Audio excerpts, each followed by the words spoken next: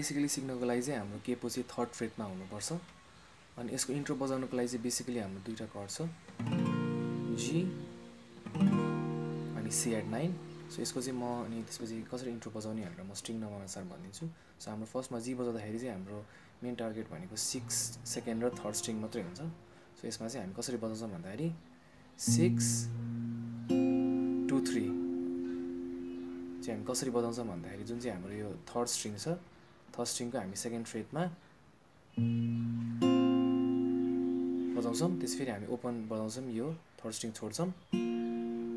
अनि फेरि हामी 3rd स्ट्रिङ फेरि बजाउँछौँ सो यसो कस्तो हुन्छ भन्दाखेरि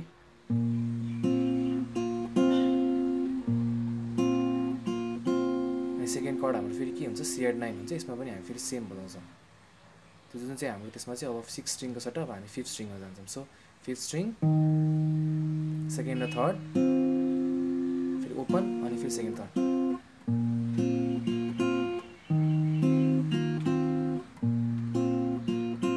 सो यसमा हामी फर्स्टमा जी बजाउँछौँ फेरि Cadd9 बजाउँछौँ अनि फेरि हामी जी बजाउँछौँ अनि त्यसपछि चाहिँ हाम्रो के हुन्छ भन्दाखेरि चाहिँ हामी म स्ट्रिङ नम्बर अनुसार भनिदिन्छु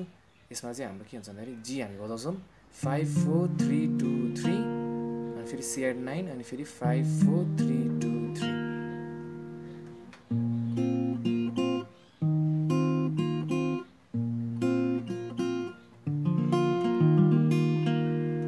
भर्सको पार्ट आउँछ भर्सको पार्टमा चाहिँ हामी बेसिकली दुईटै कर्ड युज हुन्छ जी र Cadd9 मात्र अनि यसको चाहिँ म स्ट्रिङ नम्बर अनुसार भनिदिन्छु कसरी बजाउने भन्दाखेरि हाम्रो 6 सेकेन्ड र 3rd हामी एकैचोटि बजाउँछौँ अनि त्यसपछि हामी ट्याप अनि फेरि 6 सेकेन्ड 3rd फेरि एकचोटि अनि फेरि सेकेन्ड र 3rd अनि फेरि tap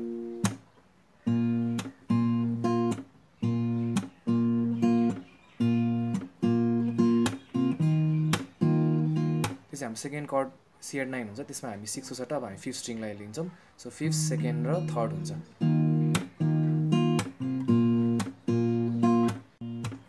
Hidda Harin Jhai Chal Chaina yo Mero Vanchan Keta Paara yo Thulo Haaso Mero Rokera Rokinna Sarwagun sampanna pani Ma Dekhinna त्यसपछि हाम्रो प्री कोरसको पार्ट आउँछ प्री कोरस पार्टमा चाहिँ हामी बेसिकली तीनटा कर्ड बजाउँछौँ B minor 7 Cadd9 अनि त्यसपछि एउटा alternative D so यसमा चाहिँ कस्तो हुन्छ भन्दाखेरि चाहिँ B minor 7 मा हाम्रो अघि नै हामी जे बजायौँ 5th हाम्रो बेस हुन्छ 5th सेकेन्ड र 3rd सो यसमा हामीले अगाडि जे बजायौँ त्यही नै सेम हुन्छ अनि त्यो Cadd9 मा फेरि same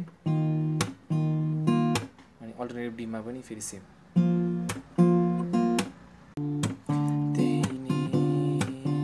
J Chu Thikai Ta हाम्रो कोरसको पार्ट आउँछ कोरसको पार्टमा चाहिँ सेम अगाडि जे बजायौँ भर्समा त्यही नै हुन्छ जी र Cadd9 नै हुन्छ अनि हामी यही स्ट्रमिङ हाम्रो चाहिँ 6 2 3 र 6 2 5 2 3 नै बजाउँछौँ Dami Chu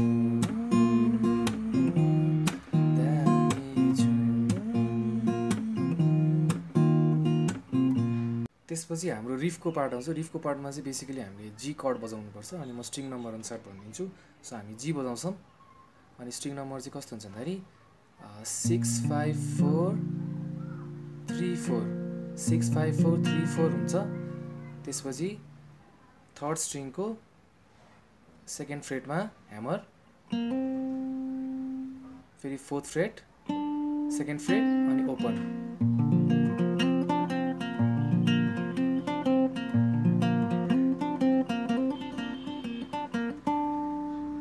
ब्रिजको पार्ट आउँछ ब्रिजको पार्टमा चाहिँ हामीले अगाडि जुन चाहिँ प्री कोरसमा कर्डहरू सिकेका थियौँ B minor 7 र Cadd9 नै बजाइरहेको छौँ अनि लास्टको त्यसको भर्सको एन्डमा चाहिँ हामी अल्टरनेटिभ D बजाउँछौँ अनि यसमा हाम्रो त्यो अघि नैको स्ट्रमिङ ट्याप्स चाहिँ हामीले अगाडि जुन चाहिँ 5 3 2 र हाम्रो 5 3 2 नै हुन्छ